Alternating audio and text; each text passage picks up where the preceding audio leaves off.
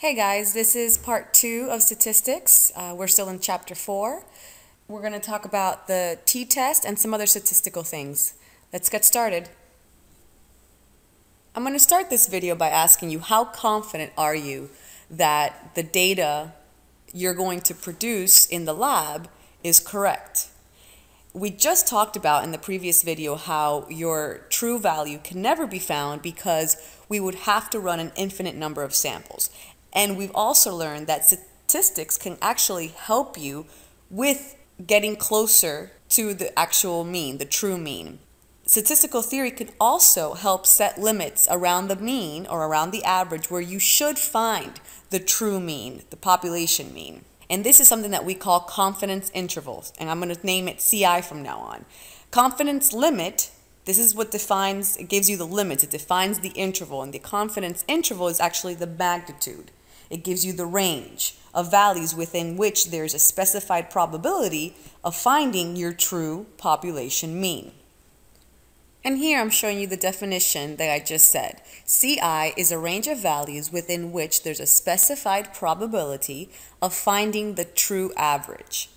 And the equation for confidence interval is shown right here. That's mu, which is the population mean, is equal to the average plus or minus TS over the square root of n. Now T is the student's T, which we're going to talk about in a little bit, and I'm going to show you the table that you need to use when you use this equation. N is the number of measurements, and of course S is your measured standard deviation. The confidence interval is a range, remember, so we say that the population mean is likely to lie within a certain distance from the measured mean, that x bar. And remember, you have a lower limit, which is x minus TS over square root of n, and then the upper limit, which is x plus TS over the square root of n. All right, let's do a problem.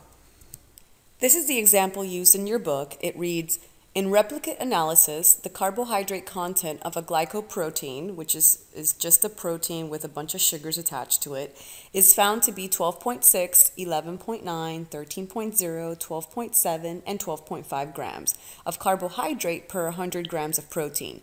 Find the 50% and the 90% confidence interval for the carbohydrate content. This question is really simple. All you have to do is use the equation that we just talked about. Its population mean is equal to the average plus or minus TS over the square root of n. First thing you got to do is find your average. So if you do that, you should get 12.5. The next thing you do is find your standard deviation. And once you do that, you should have 0.4. The next step is just to find what is the t-value, and we do that by using the table in your book. Now, let's do the 50% first. And we see that we have 5 measurements. So when we go to the table, we have to go to the 50% column, and then we use the degrees of freedom. So we don't use 5, we use n minus 1, 4. So you see that the number that you use is 0.741. So that is what you plug back into your equation. So it should look something like 0.741 times 0.4, which is your standard deviation, divided by the total number of measurements, which is the square root of 5. If you multiply and divide all that out, you should get 12.5, that's your average, plus or minus 0.1. So what does that mean? That means that there is a 50% chance that the true value lies within that interval that you just calculated. So the value could lie anywhere between 12.4 to 12.6. If you do the 90% one, all you have to do is use the number for the 90% confidence interval, and that would be 2.132. So you go back to your equation and you do 2.132 times 0.4 divided by the square root of 5, and that should give you 12.5, which is your average, plus or minus 0.4. So that means that there's a 90% chance that the true value lies within the range of 12.2 all the way up to 12.9. So this is very simple. All this is trying to tell you is you are confident that the true value lies within there. Even though we only take a limited number of samples, you can use the confidence interval to actually find where that true value actually is. The test yourself asks you if your average and your standard deviation stay the same, but instead of 5 values, you use 10 values, what would be your 90% confidence interval? So everything stays the same. The only thing that we're changing is the degrees of freedom. So we go all the way down to 9 at 90%. You see it's 1.833. So you plug that in to the equation and you should, so it would be 1.833 times 0.4 divided by square root of 10, because it says that it changed the number of measurements to 10. And that should give you 12.5, same average, plus or minus 0.2. And notice that the more measurements you do, the smaller your interval gets at a better confidence level. And that's true always. Okay, let's move on.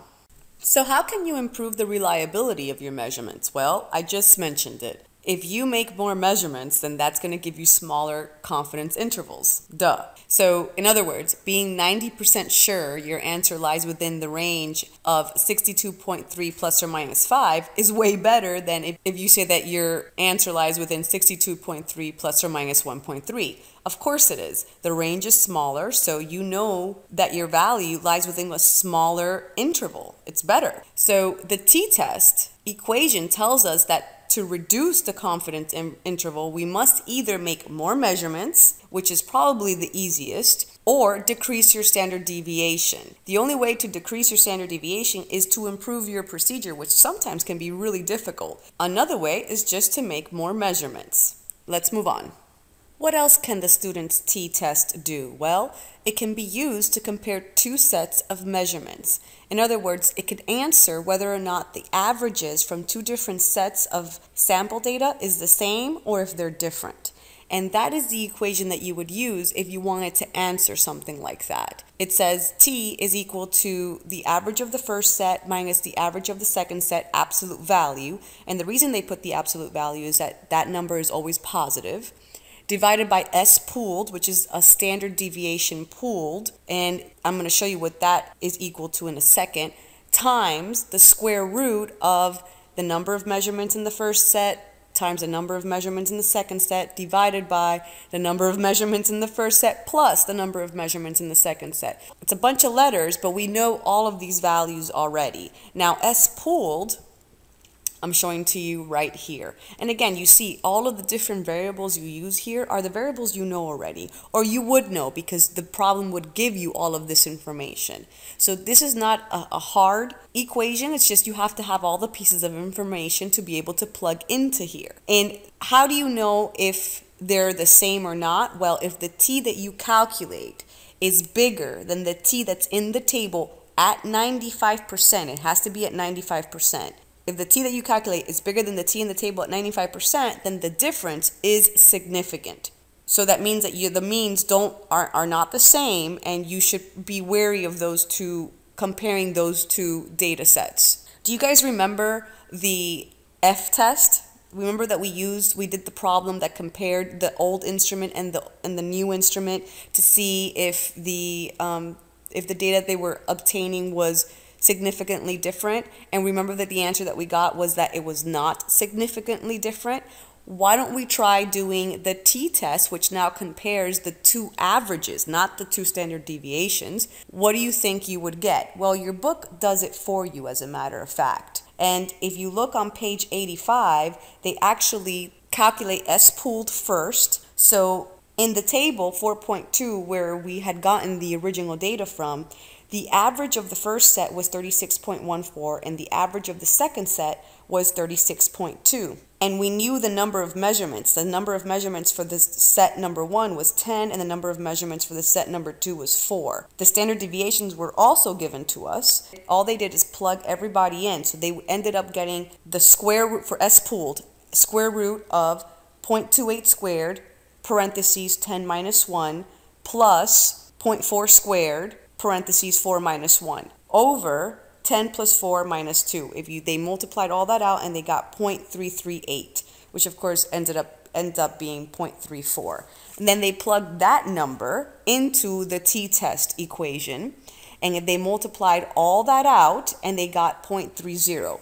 Now the calculated value of the t is 0.30. When you look at the table, which I believe I have here, when you look at the table of the number of total measurements you made, which was 12, because remember it's N1 plus N2 minus 2, that equals to 12. It lies between 2.228 and 2.131, listed for the 10 and the 15 degrees there. Because the T calculated, which was 0.30, is less than the T in the table, then the difference in the mean is not significant. And you should expect this, because the difference is less than the standard deviation of either measurement. All right, let's move on. The last thing I want to talk about in this video is how do you detect outliers? For example, if you have a group of 4 people that get these measurements and all of them pretty much are in the range of, 10 and 9 and 11, but then you've got one, which is Cheryl, and she gets 7.8. Now, how do you know if you keep that? Is it a real measurement, or was it a fluke that shouldn't be incorporated into the rest of the measurements?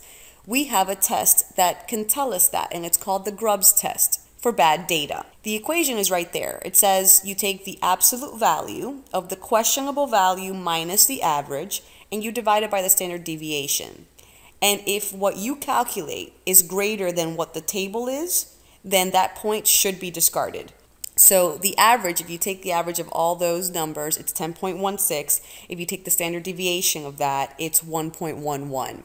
So what you would do is take the absolute value of 7.8 minus 10.16 divided by 1.11. That should give you 2.13.